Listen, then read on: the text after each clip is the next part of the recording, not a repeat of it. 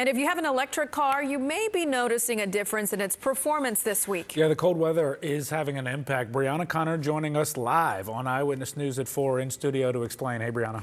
Jonathan Myra, if you've ever had a cell phone die on you outside in the cold, you know lithium-ion batteries have a hard time holding a charge in certain conditions. According to AAA, the main issue for drivers is that cold temperatures can reduce driving range. Driving in freezing weather requires more power, especially when it comes to keeping the car warm.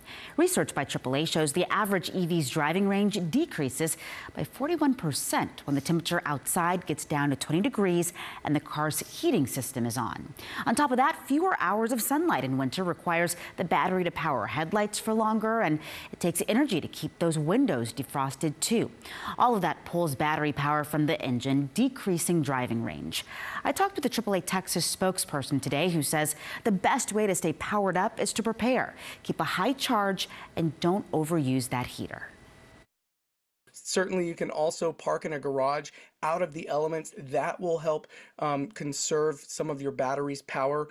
Also, having well-inflated tires, important for driving on winter conditions, but also it's important for just the power of your vehicle and the efficiency of your battery if you have an EV.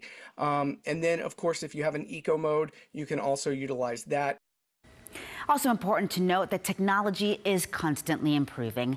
EV manufacturers are working to make battery capacity and driving range less of a concern in the wintertime. In the studio, I'm Brianna Connor, ABC 13 Eyewitness News.